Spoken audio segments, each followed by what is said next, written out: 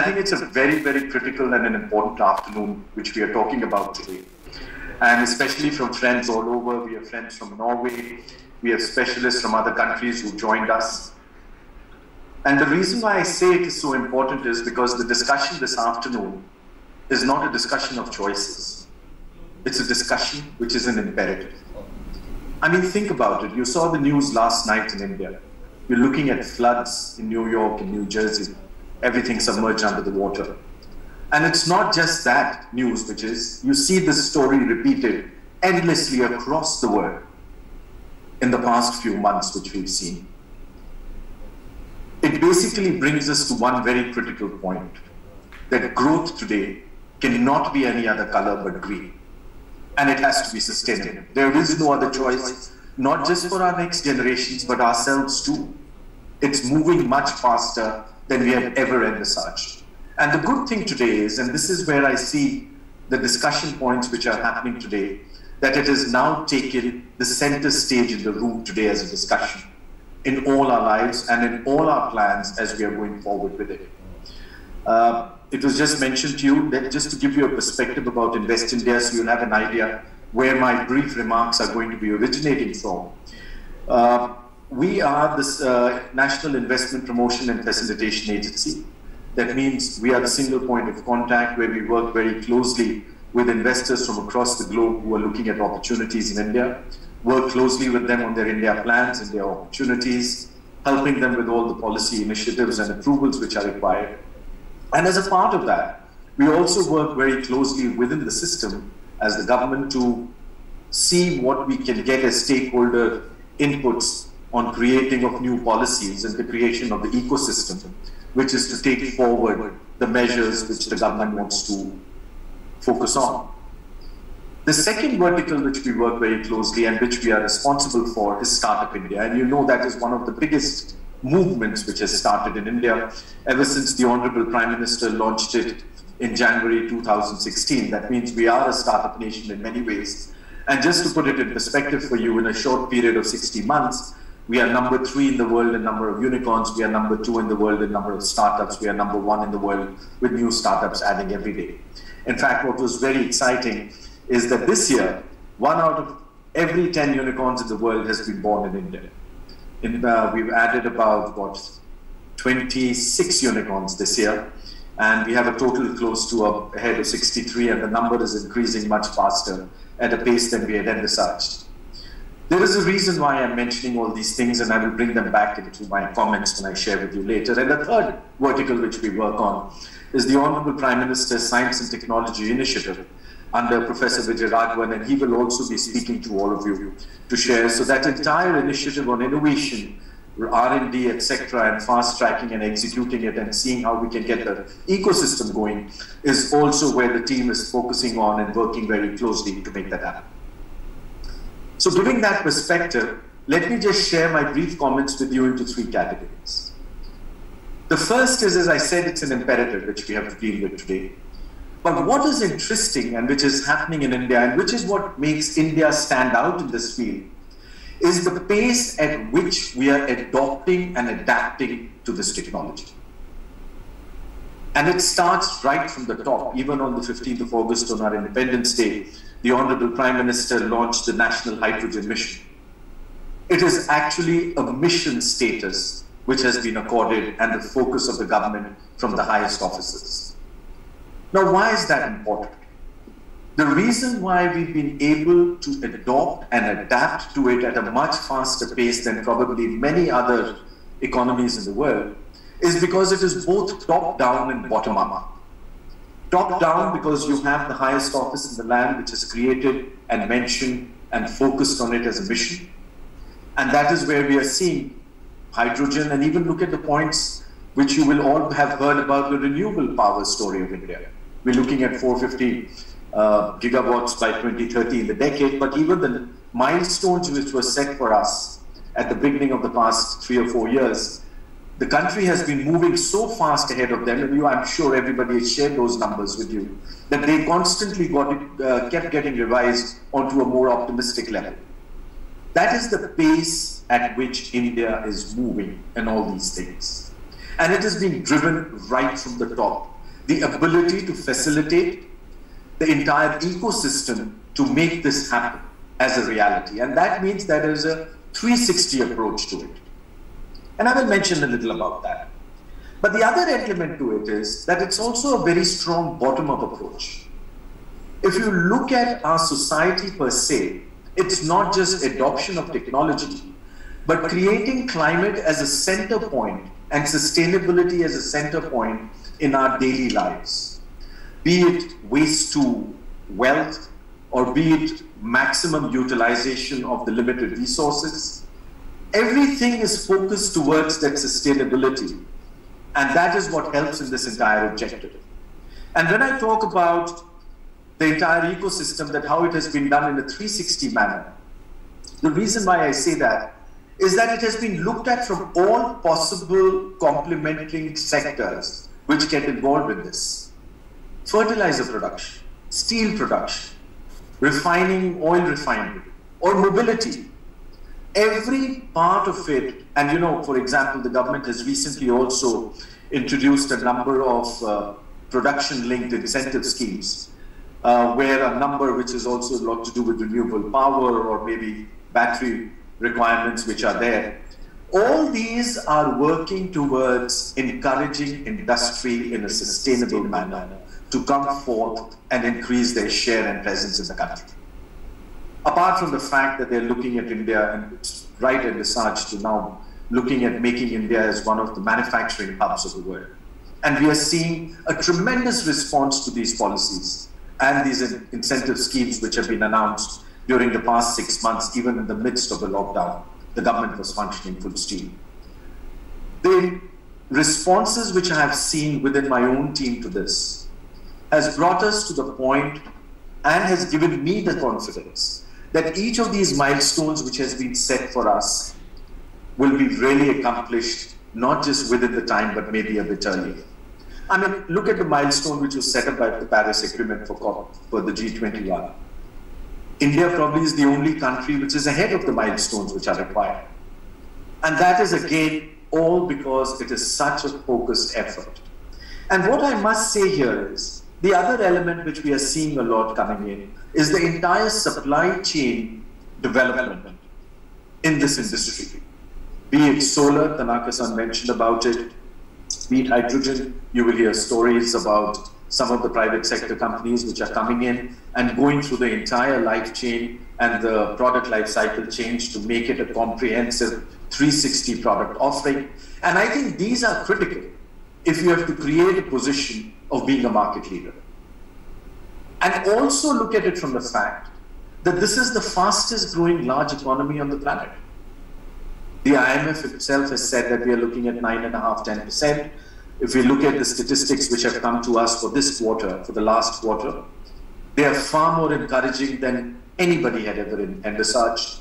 And we are looking at a much sharper V coming back and into a position yet again to commence the position where we left off last March 2020 when this pandemic began as being the fastest growing large economy and taking back that position the moment we move out of this pandemic, 9.5%, 10%, whatever that number be, as the IMF is projecting, and many others.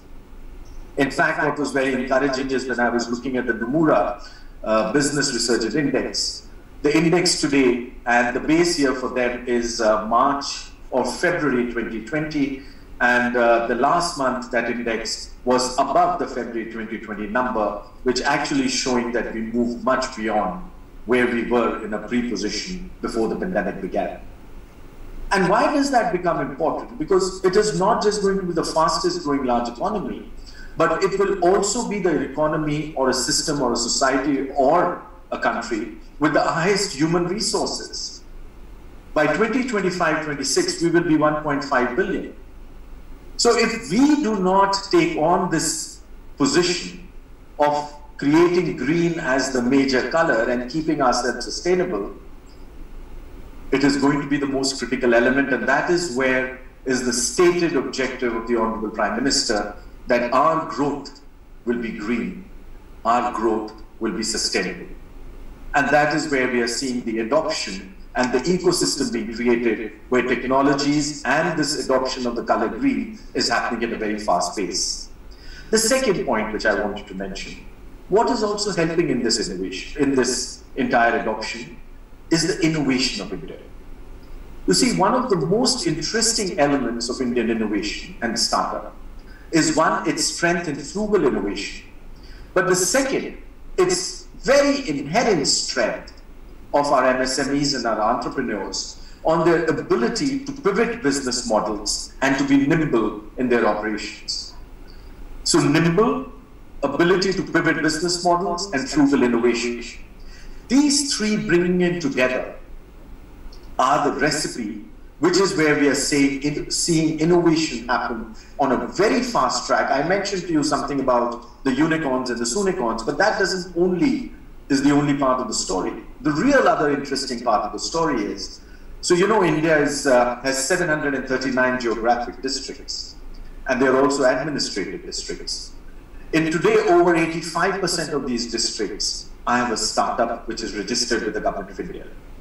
And what that makes it interesting is that the solutions which these startups are bringing are solutions from a rural aspect, from a semi-urban aspect, from a big city.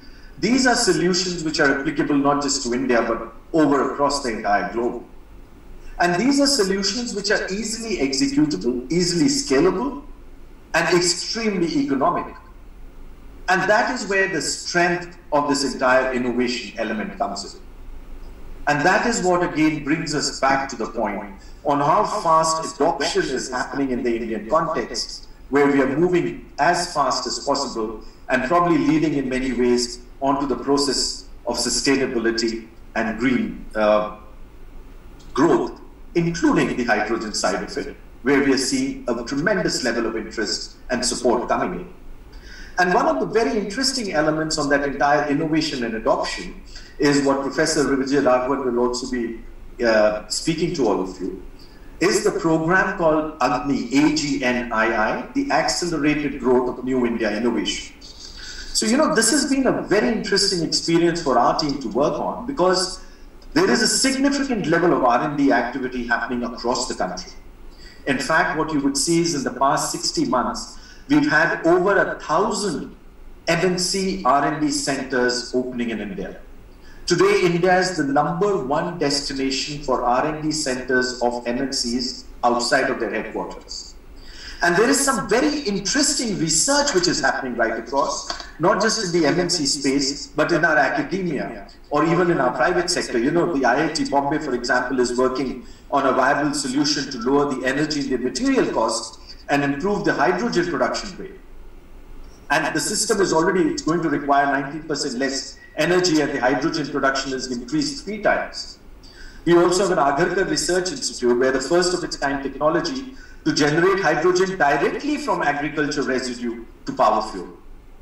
We also have the OSIS Bio, you know, they are producing biohydrogen from wastewater. I mean, these are very interesting solutions which are coming up. And what this program is doing under the Principal Scientific Advisor is picking up all this research which is happening both in the private and the public space and fast tracking it to commercialization. And this is a program which is gathering a lot of momentum and has become very robust. And we are having a number of private companies and government entities bringing in challenge statements, getting in solutions, and on a fast rate, adopting these new technologies which are coming in to make it all happen so fast.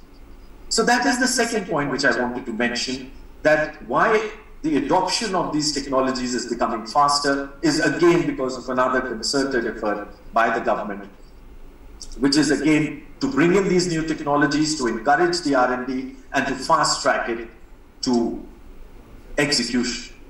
My last point, and I think one of the most critical points, and I suspect I would always say one of the most critical, is because of my previous life as a private equity investor and a banker, is financing. One of the most interesting elements of this R&D, of this innovation, of creating this ecosystem, of the ability to join the dots together to creating a fast tracking of execution, is that you're seeing, one, the cost of this kind of power and of green power and sustainability becoming much lower. In fact, it is now competitive to many traditional forms of fuel and is now becoming the preferred form of. We are, for example, one of the cheapest where solar and wind power is concerned, and the lowest cost in India. And similarly, we are seeing other elements of power, and we will see the same happening with hydrogen. I know the costing to maybe be a little higher, but the moment you get scale, and that is one of the biggest things of the Indian economy, it provides you the scale, and the scale provides you the economies, and the economies provide you with the competitive edge. And add to that is the R&D and the technology bit. That makes it into the successful magic formula to make it happen further. But what's interesting from my perspective, I mentioned to you that Invest India is also the National Investment Promotion and Facilitation Agency.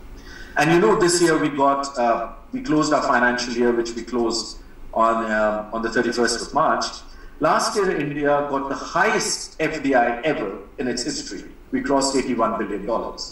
And what was interesting is it was happening at a time when the country, well, not just India, but virtually the entire world was in a lockdown. And it also happened at a time, very interestingly, where world FDI, global FDI fell by 35 to 40%. India was one of the very few 2 or 3 countries which increased its stake for FDI. In fact, as a global FDI positioning, we moved from number 10 to number 5. That was a leapfrog within 1 year itself. But the other interesting element of this 81 plus billion, it came from 89 countries. That means we have a larger number of countries which are today have a greater trust in the story of India and the strength of India going forward. But more interestingly, it came across 63 sectors. The opportunity space available in India across all sectors is now extremely promising. And the reason being that India is at one of its most interesting inflection points of its history, where we are seeing a transformative change at probably one of the fastest scales ever in pace and in scale in our history. And that is across all elements of our, be it society, economics, polity, every element of it. There is singularity coming into it, which is leading to this distinct change. And within this change, what we are seeing is the focus on green and sustainable development. And I've been repeating that right through. And when I told you that I got that $81.7 billion as FDI, let me also mention to you, green energy and sustainable energy is in the top 5 sectors of that FDI input. The world now is working with us on this opportunity. And we are partnering with them to get solutions, not just for our own selves, but to create the best solutions which we can for the entire world. So with that, I think this is a story which has just begun, just like the story of India and the new India, and the new India which you will see going forward, and a new India which is being totally propelled by a vision of the Honorable Prime Minister. You will see it as an India which stands up to the world as an example for sustainability and for its green growth and development. With that, let me take it back to you, ma'am, and thank you everyone for your time and for joining us this afternoon. Thank you. For more such videos, subscribe to the NewsX YouTube channel, hit the bell icon.